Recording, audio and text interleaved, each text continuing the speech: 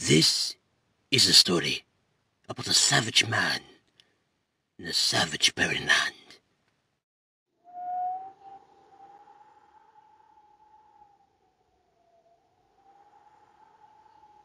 His name is Wolverine, and he has claws on his body. Apparently, Deadpool is annoying Wolverine so much that he wants to kill him. Hey, I once bet that I'd make you so mad that you'd want to kill me. And look, here we are. What was that? I couldn't hear you. Oh, let's try that again.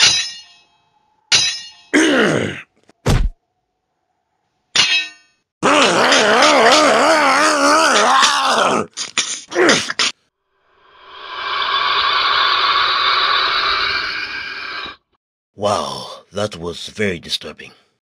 Anyways, after getting rid of Deadpool, which of course he could not, he found himself dealing with an even greater threat that Deadpool warns him about. Yeah, I forgot to mention, Big Metal Dude's gonna be after you. Probably because you did something he believed I can't bear to watch it.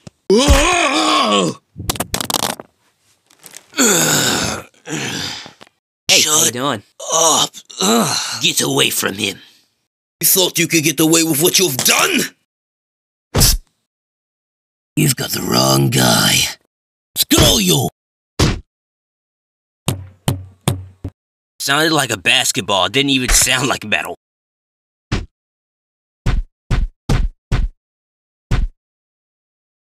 As Wolverine lays helplessly on the ground, he realizes that Colossus is beyond reasoning.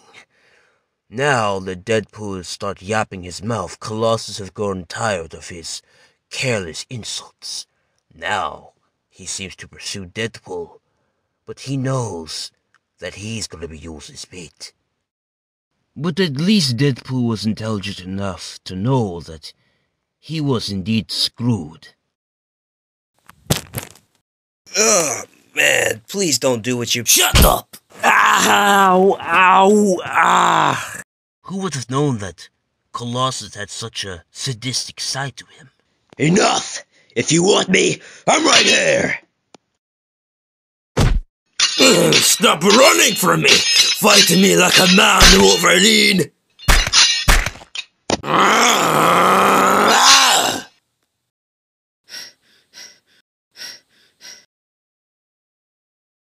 You gonna let me out, or do I have to beg?